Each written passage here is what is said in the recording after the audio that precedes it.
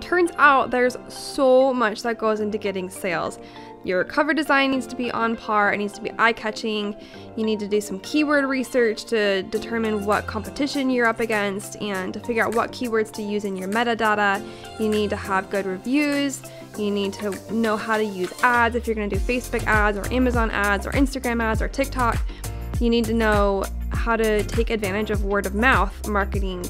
There's so much self-promoting that goes on, and if you have been working on promoting your book, you're probably well aware of how tedious this can be, just self-promoting and self-promoting and self-promoting, and honestly it starts to feel really unfulfilling because you're doing all this work and you're trying to promote yourself, but nothing good is really coming of it, and you start to feel a little salesy, a little sleazy perhaps, or you just feel tired, you just feel worn out, and you feel like nothing good is coming of it, okay? Now, what do you want? What does success look like for you as an author? Maybe you want to be a best-selling author. That could be an Amazon best-selling author, it could be a New York Times bestseller, you name it. Maybe you'd like to earn some money off of your book. I mean, who wouldn't, right? Perhaps you want to replace your full-time job and you want to actually make a living as an author. Maybe you just want people to read your book. Maybe you don't care about becoming a bestseller or earning a lot of money off of it. Maybe you really just want to make a contribution to the world and you want people to enjoy the book that you took so much time to write, right? Or maybe you just want the chance to network with other authors and you want to reach out to a new group of people and you want to meet people and work together with other people. Or maybe you just need a creative outlet. For me, that's a big one because as a mom, I've got 2 little girls and they keep me busy and it's super fun. But at night, when I sit down to relax, it's usually not taking a hot bubble bath with lavender essential oils, right? It's writing. That is my creative outlet and it is very relaxing for me and it helps me to find time for myself as well and take care of myself. So whatever it is that you want from becoming a successful author, whatever success looks like to you, okay, let's put it on a piece of paper, stick it up on your wall, and make sure that you can see that it's visible, really readily visible, okay? I want to talk about a breakthrough that I had, okay? Because after I published some of my books, they weren't doing well. I wasn't making any sales. I published predominantly through Amazon KDP. I tried Draft2Digital to get it spread out to some other sources as well, but wasn't making any sales. And I felt like I was putting my heart and soul into these books. I was putting in so much work and time and energy and effort, and nothing was coming of it. And it was so frustrating. And I joined Facebook support groups, and I talked to other authors, and I asked them what they were doing. And turns out a lot of them are running into the exact same problem. Because we're really great at writing, or at least we're working on it, right? We love writing. But when it comes to the marketing side of things, you know, a big M word, like hardly anybody knows how to do it. And even those of us who do know how to market our books still aren't doing super well. And this is the reason why. Because everybody is trying to market their book in a super duper oversaturated market. There are bajillions of books out on the market, right? There have been for years and years and years and years. We've been creating books like almost since the history of time. Not really, but we've got lots of books, right? Now, I was spending all my time promoting my books, promoting myself, right?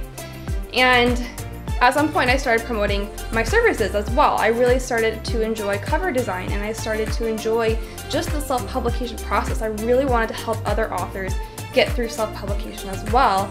And so I started promoting my services. I went to Upwork, which is a freelancing site. I tried Freelancer and still wasn't having a whole lot of luck there either. And I was really stressed out because I had already spent a ton of money, over $1,000 on my books, trying to promote them, trying to create them, learning how to put them together, pulling them through the self-publication process. And I was a little bit stressed out because I wanted to make that money back. You know, I wanted to actually be not in the hole. I wanted to come out on top. At the very least, that would have made me happy. Made me happy, right? But, and this is my breakthrough. So at some point I realized, you know what? Me promoting myself, it's not doing anything. It's not doing any good. It's not helping anybody. It's not helping me. It's not helping other authors. It's just not doing any good. But genuinely, I want to learn, and I know that I have tons of skills that I already can offer, that I've already learned and developed, that I can contribute to the author community, because I know that there are hundreds and thousands of other authors out there who are struggling just like me. And wouldn't it be so great if I could just help even one of them overcome some of their struggles along the self-publication process? Or even if they're working towards traditional publication, trying to get their manuscript written in the first place, that can be a huge process. You know, getting over writer's block, that's huge, right? Just getting everything down on paper. So I started to shift my mindset. And instead of thinking, how am I gonna get the money? How am I gonna get the money? How am I gonna get the money? I just started thinking, who am I gonna help? How am I gonna help? How am I gonna give value?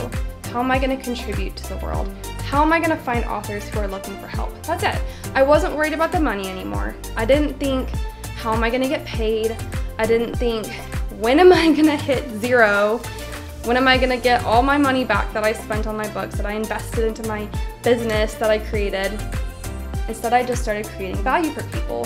And luckily, this isn't too hard to do, because when you go to Facebook groups, Facebook support groups with authors, and you tell them, you put a post on there and say, hey guys, I just published this new book, please go buy my book, or leave a review, or, you know, even if you give a little synopsis and you say, look, I created this book for moms because I love moms and I had a really hard time with my children when I first became a mom and I was really stressed out, so I made this book for moms. Here you go, moms. You know, even if you offer it for free, it's not allowed. Like 99% of group administrators won't allow it. They'll delete the post, it's gone. It doesn't work, right? Not to mention the fact that if it was allowed, that every other author would be doing the same thing, and it's authors promoting to authors. It's not really doing anybody any good, okay? So it doesn't sell books, it just doesn't work. But if you go onto a Facebook group community and say, hey guys, I'm learning X. I'm learning how to do formatting for books, and I would really like to just get some more practice. I'm wondering if there are any authors out there who would like their book to be formatted. Completely free, I'm not selling anything. I just want to help out, and I'd like to learn a skill as well. I'd like to practice. Totally kosher. Like, I mean, who can fault you for that? How would they get mad at you for that, right? So this is what I did, because I really wanted to learn, right? And so I went onto one of my Facebook groups that I was an active participant in, and I posted on there and said, hey guys, I am learning cover design. I'm learning Photoshop right now and Adobe Illustrator, and I really enjoy it and it's a lot of fun. But for me to give myself projects doesn't feel very fulfilling. And so instead, I wanted to reach out to you guys and see what cover designs you guys need help with. And it's completely free. I'm just learning. I'm pretty new to Photoshop and Illustrator, so I'm not going to charge you guys anything. I won't be mad if you don't like the cover design or if you choose not to keep it, but I am offering this free service to you guys. And I got a really good response. I think I got about 15 replies, which was perfect for me, because anything more than that would have been really overwhelming. Because making even just one cover design, especially as a newbie, takes a long time, especially when you're getting feedback from the authors and they're letting you know what adjustments they need made and how to make the book or the cover reflect better the book that they've created, because they know their book better than anybody, right?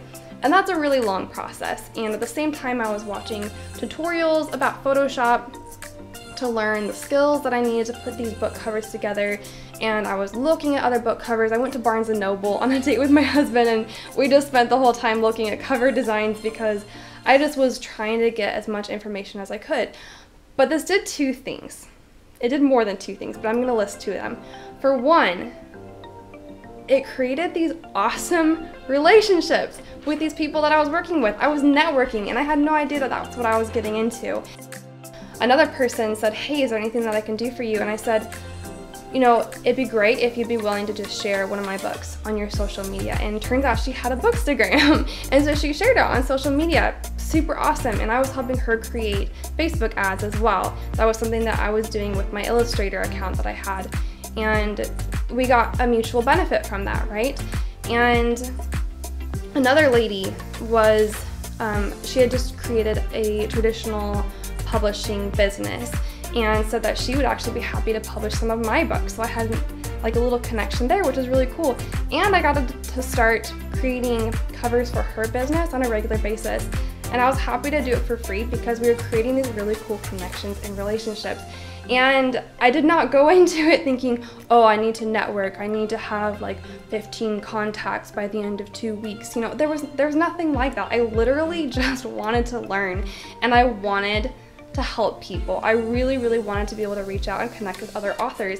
And it was so cool. I like, seriously, because they were grateful, I was grateful, there was all this learning that was going on at the same time. And so I started thinking, what if we could replicate this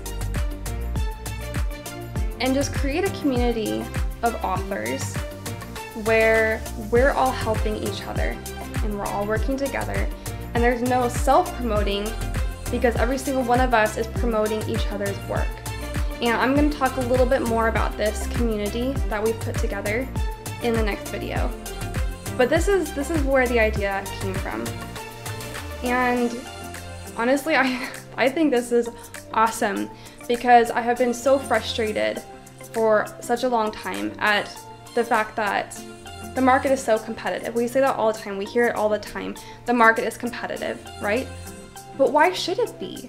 I mean, you know, we act as if there's not enough pie for everybody, you know, and you hear people say, oh, there's enough pie for everybody. Everybody can get their slice of the pie, right? But then we don't act like it. We act like we still have to beat the competition, like we have to win, we have to be the best.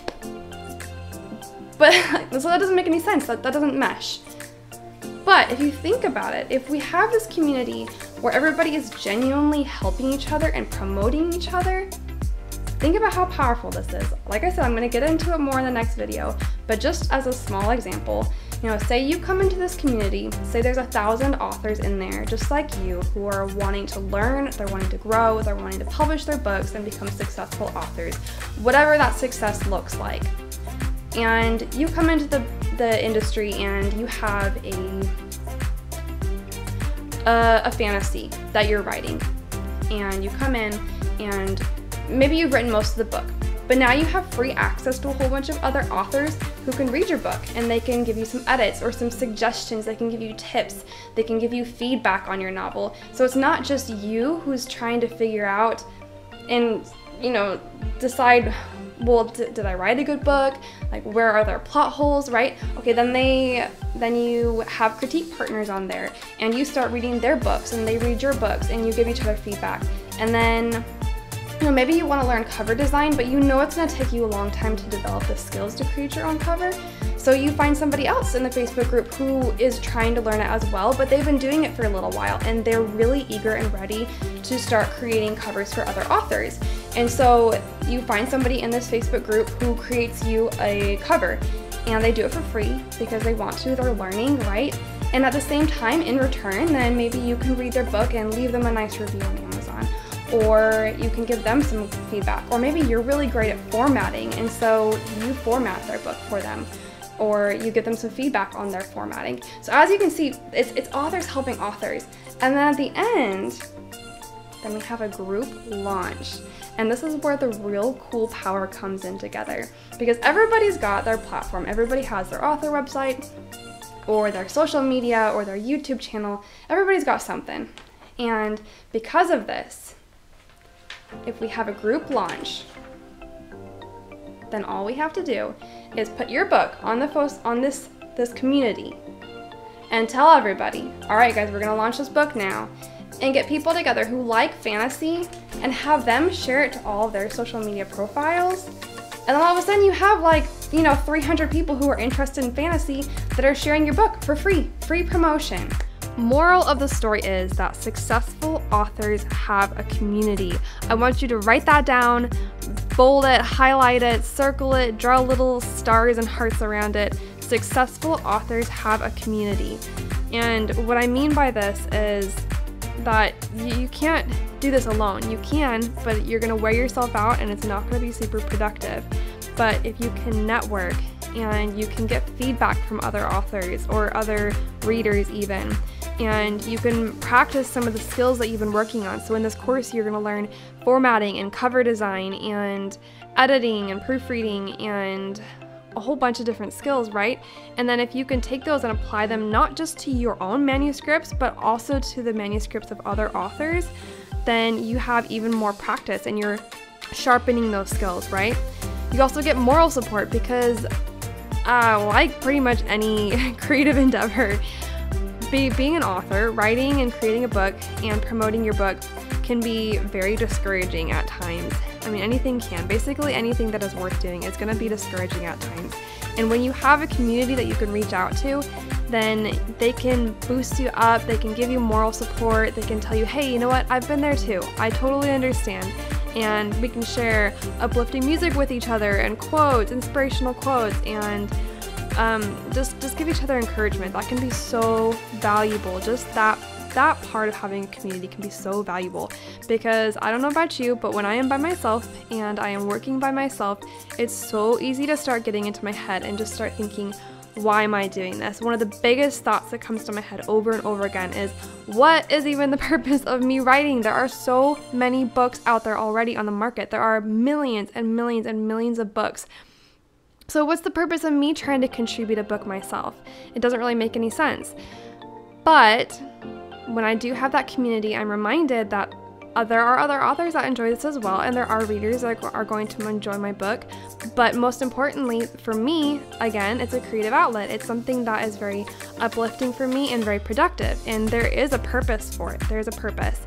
Anytime that you have questions, you can go to your community and ask them questions, and you don't just feel like you're searching around on Google endlessly, but you can talk to real people face to face, or text to text, whatever it is, and get some experience, some real life experience from them. And they're not trying to market something to you or promote their blog or their website. They have real life experience that they're sharing with you, and that's really valuable.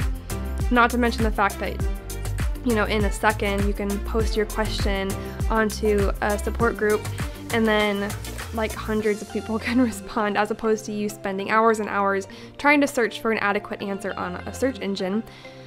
Now, you also have access to other people's social medias. So one of the things that we do in our community is we create launch teams. So once your book is completely finished and it looks professional, it looks really good, it's been edited, it's got a great cover design, it's got a really good book blurb on the back, a description that's going to catch your reader and drag them in and get them to purchase your book, right, and start reading it. Once it's all ready to go, it's all packaged up all nice and neat, then we create a launch team. And this isn't obligatory, nobody is forced to participate in launch teams, but it's highly encouraged, because as you are helping in other people's launch teams, other people are going to help in yours as well. We just really want to support each other as much as possible.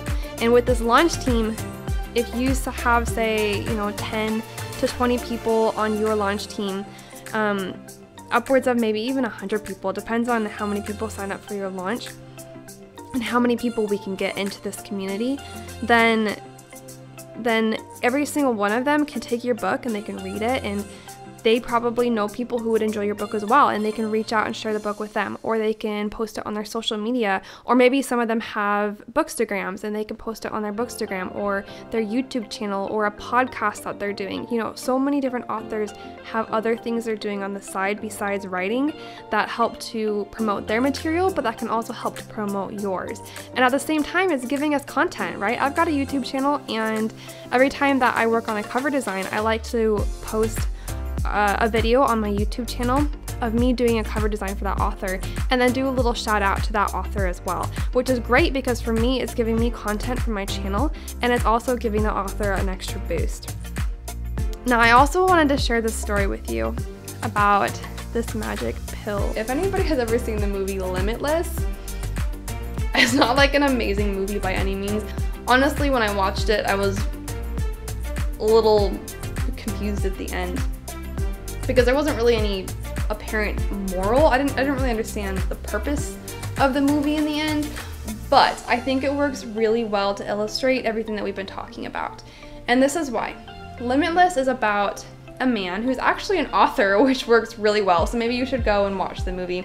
Although I am going to spoil it for you right here. So if you do want to watch the movie, pause the video, go watch the movie, and then come back and we can talk about it. So this guy, I don't even remember his name to be completely honest. I'm going to call him Bob. So Bob is an author, and he is just struggling. He's got writer's block. He has his girlfriend, but she's gonna leave him. Maybe she was even his wife, I don't know, but she's leaving, and because he's just not doing well and he's struggling. He's got this rundown apartment, and he can't think of what he's gonna write, and everything's just falling apart, and his life is so rough and just awful, you know, and dark. And they even, with the movie, I love how they do this. They have everything kind of grayed out, and it just looks really dark and stuff. And then he has this encounter with this dude and ends up taking this pill almost by accident. But there's this drug that this guy is selling, and so he takes this drug, and it's this magical drug that transforms his whole world, and suddenly the film is all in like this brilliant color. You know, you can just see everything changes, and his eyes open up and they're like bright blue, and he's suddenly got all this clarity that comes to him, and he knows exactly what to write, and he like writes a whole book in one day, and then he writes another book, and he becomes a best-selling author, and his communication skills dramatically improve, and he's networking and creating all these connections with people, and he's just doing so well, and he's like thriving, right? And he's moving up and up and up and up in society and making tons of money, and I think he like gets the girl back, and he's got a nice apartment, and everything's just going well. As long as he's taking the drug. When he doesn't have the drug, then he goes right back to where he was, and that's that. And he's actually like really worse off because there's some bad side effects.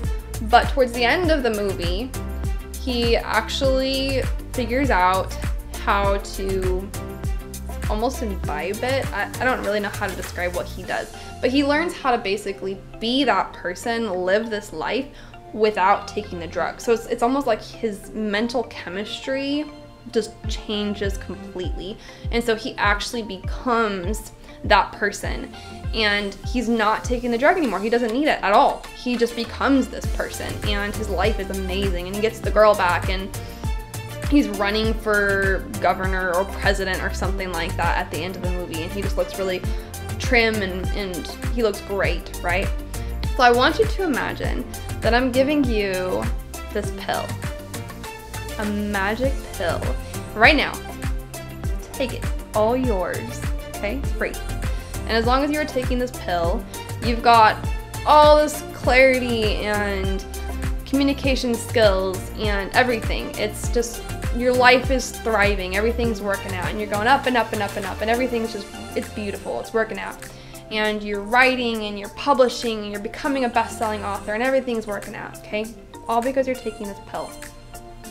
But by the end of your story, you are able to become that person without taking the pill anymore. And how does this work? Now, I talked about this a little bit already, but it all has to do with your mindset. You need to be telling yourself every step of the way that you are a best-selling author. You are a great communicator. You are great at networking. You have value to offer to people. You have so much to offer. You are writing because you want to influence people, because you have this desire to create. You have clarity. There's no roadblock. You know, tell yourself that you are this person, this vision of success that you want to be. You're already there. Tell yourself, tell yourself, tell yourself, tell yourself, tell yourself every single day. And eventually your subconscious is going to change, and your subconscious will affect your conscious and your life, and you're going to act like that person, that vision of success, and you will become that person, that vision of success. And then you don't need this magic pill anymore. You know, this magic pill, we could say that this magic pill is just you telling yourself, your mindset, right? We could say that's what your magic pill is. We could also say that part of your magic pill is your community. Only problem with that idea is that you do need your community even after you reach success, okay? Success equals people. You can't just scrap your community once you've reached your idea of success. Okay, you still need your community, you need your people. I want to give you all the tools and resources that you need to be successful right now, even as you are developing the skills along the way. You're not going to learn everything in a couple months. You're not going to learn everything in a year. At a service level, yeah, perhaps a lot of these things I have learned within a few months, but there is so much more that I can delve into. There's so much more that I want to learn, and I wanted to create this community where we feel safe to share with each other and learn together and grow together and make mistakes and get messy, but at the same time create really awesome professional books and then help each other out. Because ultimately, the whole goal is to be successful authors, and in my mind, success means learning and growth. It doesn't matter at the end of the day if we all become best-selling authors. I hope we do. I think that would be awesome, and I think that if we really work together that we can, and we can do really well as authors, you know, financially, and as far as selling a lot of copies goes, I think we can do that. But at the end of the day, I really, really want us to just learn and be supportive of each other and grow. And if we can do that, then we're gonna feel really good and we're gonna learn a lot, and it's gonna be a really cool community.